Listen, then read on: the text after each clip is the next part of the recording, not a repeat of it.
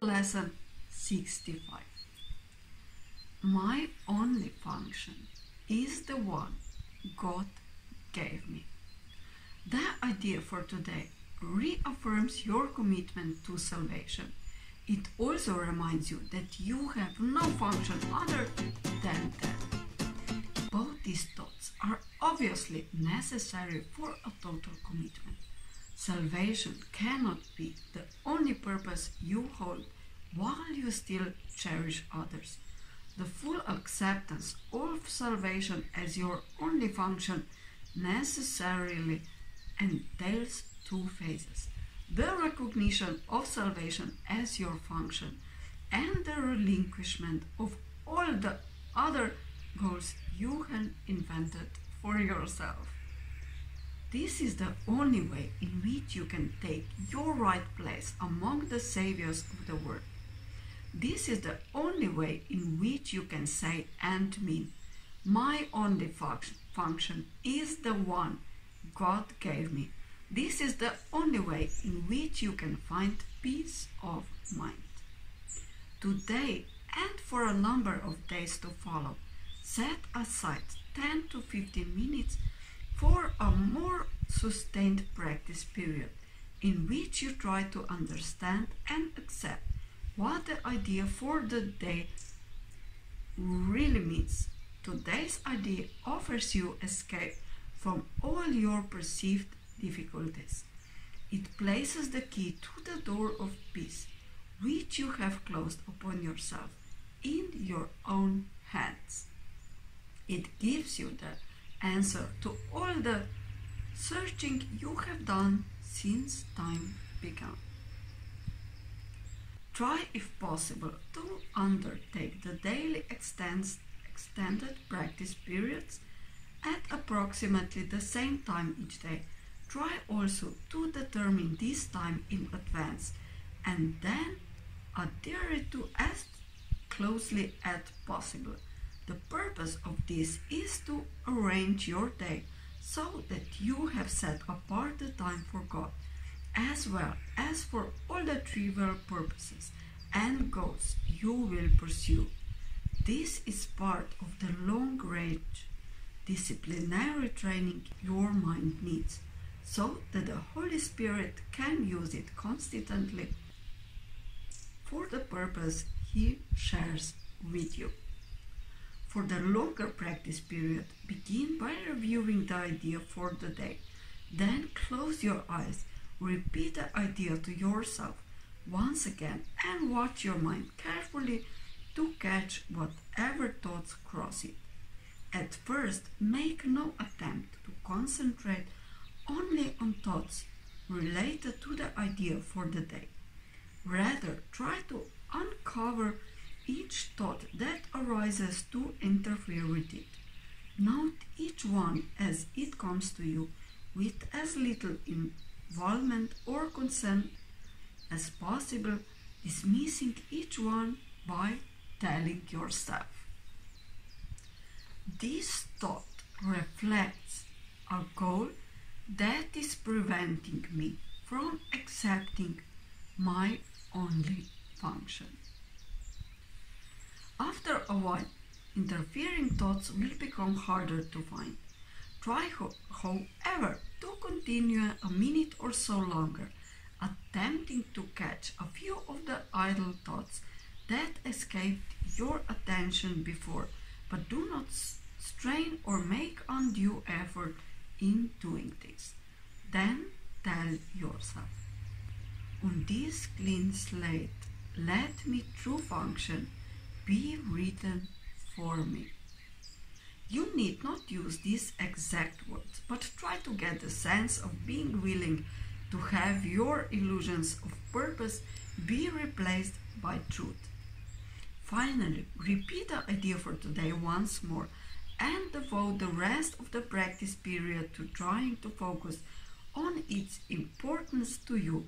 The relief its acceptance will bring you by resolving your conflicts once and for all, and the extent to which you really want salvation in spite of your own foolish ideas to be contrary.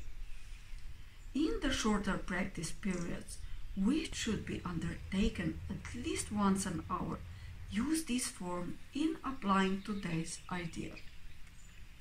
My only function is the one God gave me.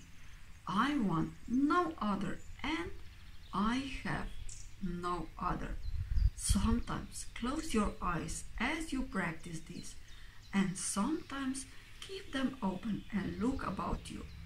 It is what you see now that will be totally changed when you accept today's idea completely.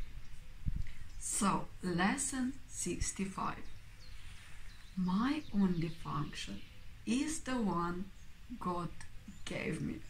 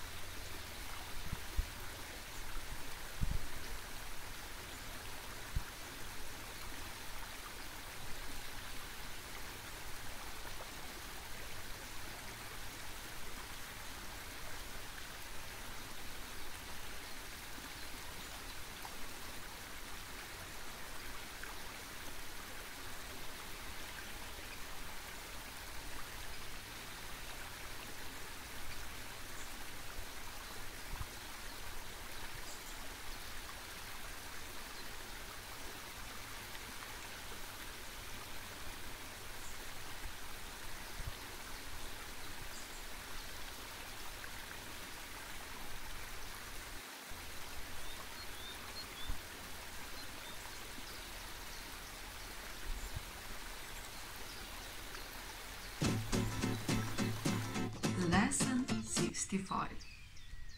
My only function is the one God gave me.